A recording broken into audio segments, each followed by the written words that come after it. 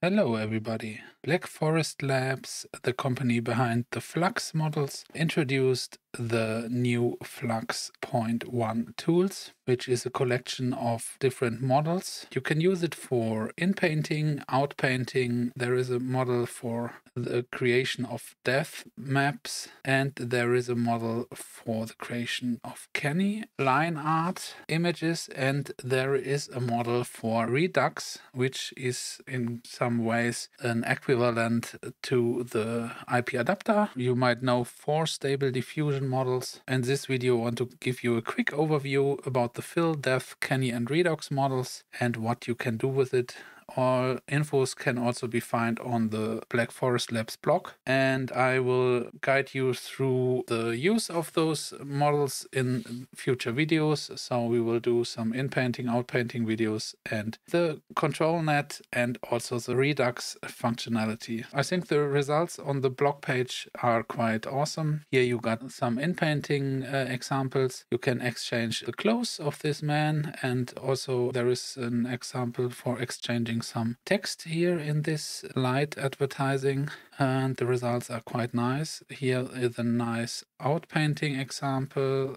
You have only the eye, and Flux will outpaint the whole face of this person. Quite nice as well. The performance should be also quite nice. You can see the ELO score here. The benchmark is publicly available under the link here. I will link all the pages I talk about in the description below. You see a comparison of speed here compared to the SD 1.5 inpainting, you might know. So this was a fill model. There is this depth and Canny control net functionality. So you can see we have this starting image here and this as well, and it gets converted to a depth map, which then is used at the base for those generations in different styles with different prompts, and I think those results are quite nice as well. The same is done with this old, but now in the Canny line art style interpretation,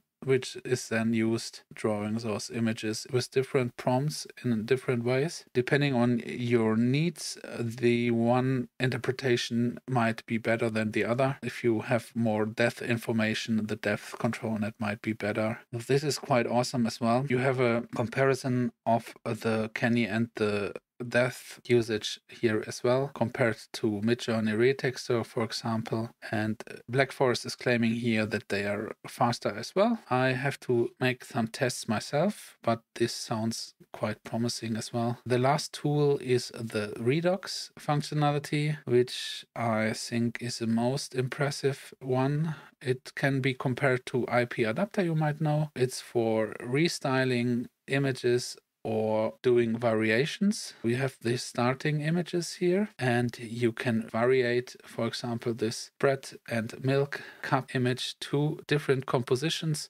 and different variations. I think this is really great. And a similar thing is done for those two images. There is a combination used between the input image and the prompt, which gives you kind of nice restyling results, which I also like a lot. Same is done for this portrait image, a nice funny way of restyling. And here you can see a pen and ink sketch, for example, and detailed anime artwork. This should all be possible with the Flux Redux. Yeah, I'm really looking forward on working with those tools. I will do videos for every tool one by one, so stay tuned and subscribe to the channel that you don't miss a video. All the tools can be downloaded on the BlackForset Labs Hugging Face pages. I will link this page in the description below. You see the Flux Fill, Redux, Depth and Canny. Those tools can be used with the